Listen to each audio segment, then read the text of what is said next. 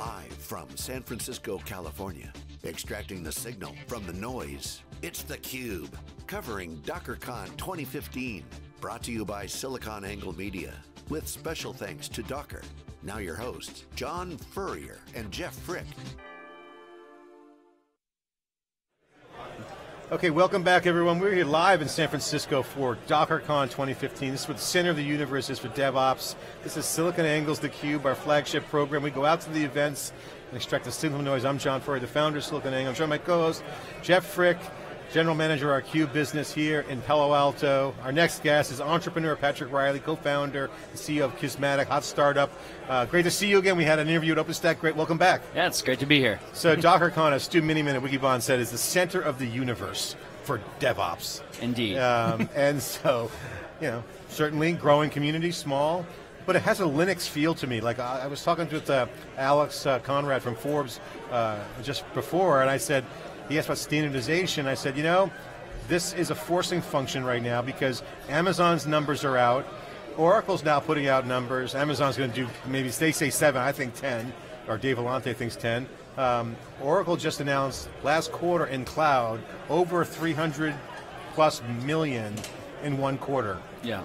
That's big business. The shift is here, it's here. So if the community doesn't rally around open standards, that's what happened with Linux. They were forced to come together because if they didn't come together at a certain time, industry's toast. So I'm very excited about the Open Container Foundation, kind of our kumbaya moment, like everyone's coming back together. We don't have to make choices. One of my big frustrations were with some of our clients, they didn't know what to bet on.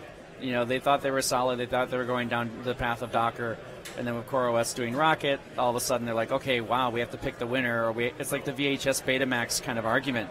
You know, you don't want to end up with both players, and no matter which one you chose, you have to have that kind of contingency of, you know, what do we do in case the other one wins? So having this happen, having it come back together, be one, you know, core thing, and having the Linux Foundation behind it, you know, it's really powerful. Yeah, and then what you're really getting at is, if this continues, it would have been an absolute screeching halt from a customer standpoint. Yeah, and it would have opened up the market potentially to some other, you know, tertiary approach that, you know, some whale, pun intended, coming into the Docker ecosystem.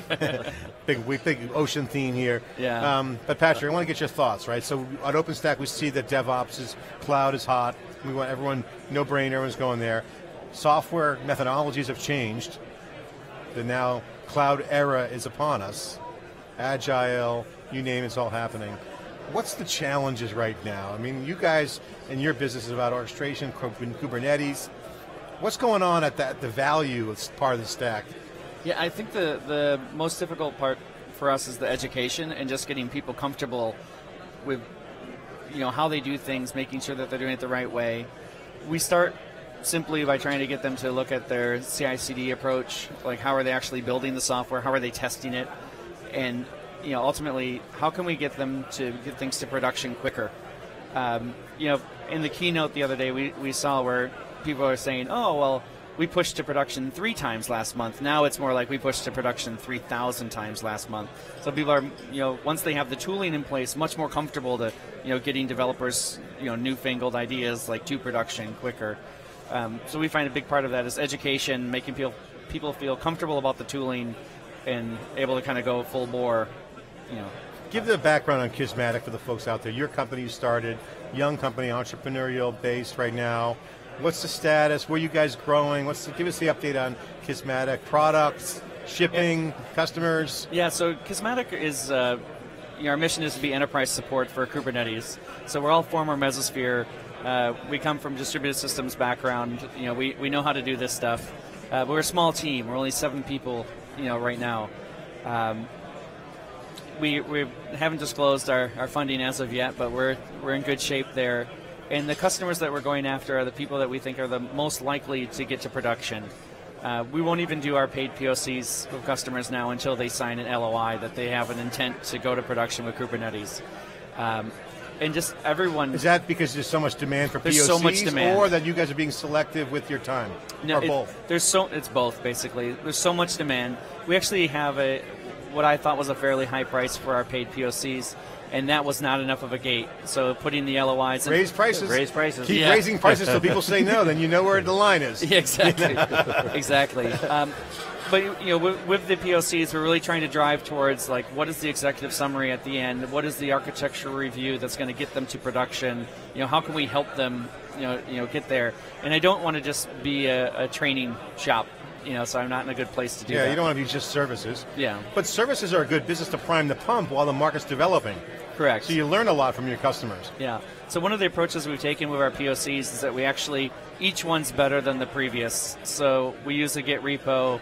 We use that same Git repo for the next group with a different name, and all the lessons we learned in the previous one aid the next one to be even better. And we use a Slack channel for the customer to talk with us. And the thing we find is that even though the POC is a few weeks back, a month back, they're still in that Slack channel, they're still talking, they're still putting in their POC repo, they're still asking questions, and they ultimately make it better for every single customer that's comes after them, which is kind of exciting.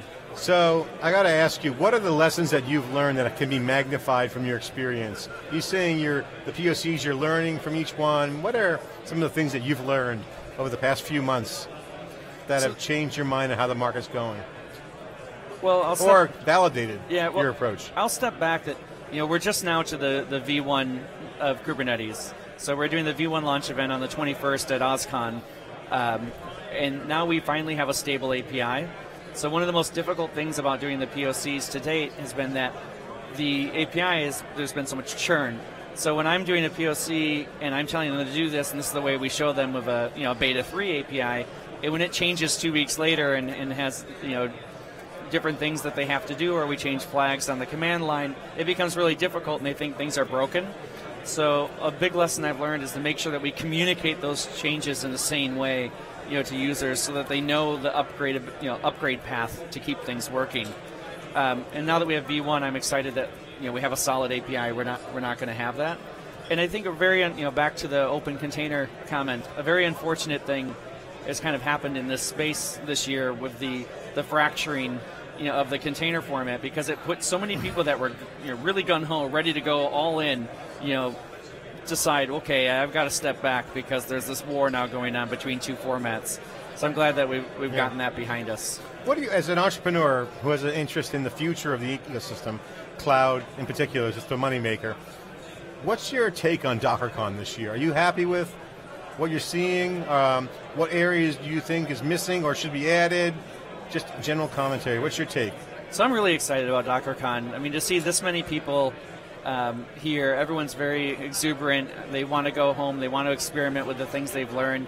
I just want to keep this energy and pace, moving forward. I think experimentation, that kind of mindset is what really drives the industry forward. So all of these people now have this tooling. They can go and try new things, and I hope that this time next year's DockerCon, it's even bigger and more exciting. As an entrepreneur, what's the biggest thing that you've learned about yourself in this startup versus others? Well, that I actually need sleep. I mean, how do you get the work done? You're 7 guys, you're doing POCs, you're here on theCUBE, you're out networking, doing deals. I mean, you got to wear a lot of hats, right? Yeah, we definitely wear a lot of hats. I mean, my team's all people that I trust, that helps quite a bit. And to be fair, the boundaries between companies are pretty blurry at this point. I would definitely say we are a container community. I get a lot of support from Solomon at Docker. I get a lot of support from the folks at Google Cloud Platform. I mean, in a lot of ways, even though I'm a 7-person company, I have upwards of 45 engineers at Google, able to help and drive things forward. And it definitely feels like an extended family. It doesn't feel like I'm a walled garden. So I'm a skeptic. Pretend my name's Bob, and I'm a skeptic. Bob the skeptic. You guys are in a crowded space. How do you compete? I don't see you winning. What's your answer to that? So you say Bob? I say Bob. Shut the hell up. Go pound sand. I almost said the F word again, but we don't get censored anyway. We're my the Cube. Not high enough. Yes. So I think the thing for me is, if we look at Google Cloud Platform and what they're trying to do with Kubernetes, it's coming from a company that has 2 billion containers a week launched. Almost all their payloads are running inside of containers. It works for them. They're giving it to the community. We're trying to provide enterprise support for that. and allow you to do it on systems you already have. So I'm not asking you to throw out Red Hat. I'm not asking you to throw out Ubuntu. Like, just install Kubernetes on top of those things. So you could win no matter what scenario, in your mind? In my mind, like, we are actually covering the bases pretty well. Short of Google deciding, you know what, we're done with Kubernetes, we don't want to do this anymore, like, that's the only fear. That's a fatal flaw? That's the fatal flaw. So I think if we can grant, in Kubernetes in particular, if we can grant the IP to a foundation, much like we have done now with the Open Container Foundation, and not have Google necessarily be the gatekeeper of that, that would be the next level of success. I mean, every business has a fatal flaw. I mean, think about it. I mean, I just tend to trust Google's opinion of how to do things when they're all in. It's not like they're dabbling in containers. They've been doing this for years. Google's definitely all in on Kubernetes. I talked to the guys over there, Craig McLucky and everyone else. Their cloud business is booming. Yes. So, all right, so talk about the foundation. There was a thread I read on GitHub that you were actually mentioned on February 13th, some sort of haymaker, I wouldn't call it a haymaker, comment on GitHub. There was a thread that Solomon was talking about squabbling over namespaces, DNS namespaces. I forget what the context it was, something small, trivial. But the point was, he was like, hey guys, stop the charades. Let's get back down to business. And you just said, hey, we should start a foundation. Was that the seed that started it all? Yeah, I mean, I just personally felt that we need to have this kind of more of a consortium effort. Let's not have these company lines. Let's not play politics. Let's get to where we're actually servicing the user in the correct way. It's very frustrating, to me when, a customer comes to me and they want to hit the pause button because they're uncomfortable with which direction to choose when it's just unnecessary. I always say to Dave, it's like nailing Jell-O to a wall, but now the other Jell-O analogy is when you put Jell-O in the fridge, it comes together at some point, it just forms Jell-O. Is this the moment where everything comes together for Docker, in your opinion? You think OCP is that moment? Or is there more things that have to happen on the community side? So I think from my standpoint, I look at Docker as being like big D Docker and little d Docker, right? There's the Docker community and there's the Docker company. And for me, I want to make sure that, Docker the company is set up for success to provide tooling and products, for people to actually move to containers and away from, legacy approaches. And I want things to be done in a governed way that's open and inclusive, not exclusive. All right, well, thanks for coming on theCUBE, really appreciate it. We've been following your success. We saw you at OpenStack. Again, perfect storm for developers. It's an application-centric, programmable infrastructure. It needs orchestration, it needs Kubernetes.